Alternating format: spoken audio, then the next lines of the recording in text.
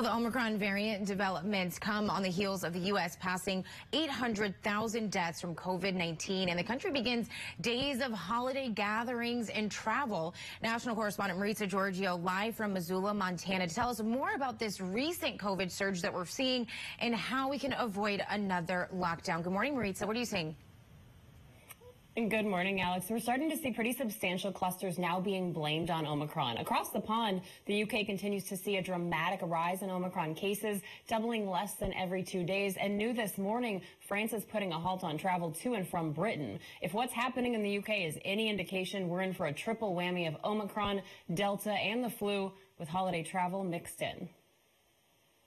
New warnings as we learn more about the Omicron variant and its predicted battle with Delta just before Christmas. Early data suggests that Omicron is more transmissible than Delta, with a doubling time of about 2 days. We are watching a war right now between the Delta variant and the Omicron variant as to who's going to become the king of the viral hill.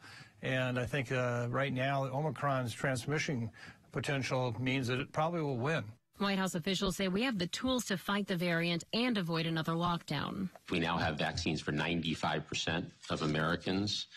We know how to keep our kids in school and our businesses open, and we're not going to shut down our economy in any way. We're going to keep our schools and our businesses open. The U.S. now shows a sharp increase in Omicron cases, making up 3% of the country's total COVID-19 cases, but more than 13% in places like New York and New Jersey. And health experts say these are likely underestimates based on how fast Omicron is moving. It is vital for everyone to get vaccinated and boosted if they are eligible. Given the increase in transmissibility, this also means continuing to be vigilant about masking in public indoor settings in areas of substantial or high community transmission. Right now, Walensky says about 90% of U.S. counties fit the definition of having high community transmission. A handful of U.S. universities started moving to remote for finals week. In New York, Cornell University reported more than 900 cases in the last week. The university's president told students there was evidence of Omicron in a significant number of samples, where 98% of the campus is vaccinated. The Omicron variant undoubtedly compromises the effects of a 2-dose mRNA vaccine-induced antibodies and reduces the overall protection. In pro sports, the NFL saw its worst 2-day outbreak since the start of the pandemic, with ESPN reporting 75 players who have tested positive in the last few days. The NBA and NHL are also postponing games.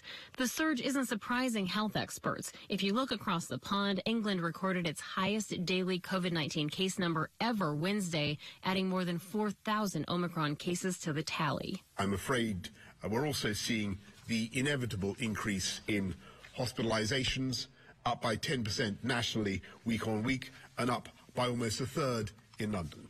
Johnson says a sign of hope is the huge amount of people lining up for booster doses. Dr. Anthony Fauci again stressed the need for those shots in the U.S., saying they replace the need for an Omicron-specific vaccine at this time. If we didn't have these tools, I would be telling you to really, really be worried. But health experts agree if you're unvaccinated or unboosted, you're more vulnerable not only to Delta, but now Omicron.